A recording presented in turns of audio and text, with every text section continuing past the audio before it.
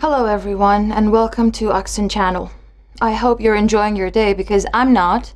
I just had a conversation with my boss on the phone and apparently he's firing me. He blamed me for my poor performance. I cannot believe this. I'm really hardworking, I always do my best, and I try to do everything that I can. I even socialize with my colleagues. We get together after work. I try to have conversations with them. I just don't know. There was a time that I was really motivated and very ambitious, but now I just don't have any reason to go back to work. One day I wanted to get a raise and get a promotion, but now it just doesn't matter.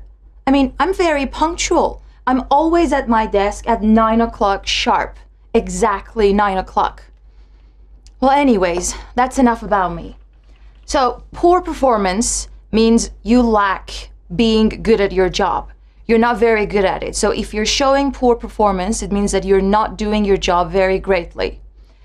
Blame somebody for their poor performance. As you see here, poor is an adjective and performance is a noun. This is what we call a collocation, words that are combined together to have a specific meaning.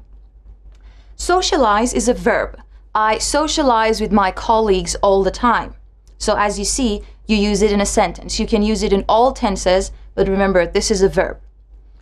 Get together means to hang out with your friends. When you see your friends, when you see your colleagues after work, you get together. Sometimes even at the weekend, we get together with our family.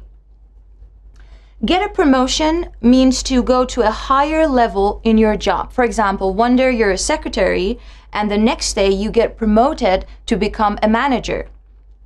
Get a raise means to have a higher salary. So if my salary this month was $1,000, next month, if I get a promotion, it will be $2,000. So the level increases. When you're talking about time, if you want to say that you're going to do something at some time exactly, you use the word sharp. I'm going to be there at 9 o'clock sharp, means exactly 9 o'clock. Thank you for watching. Let's go see what Liz has for us.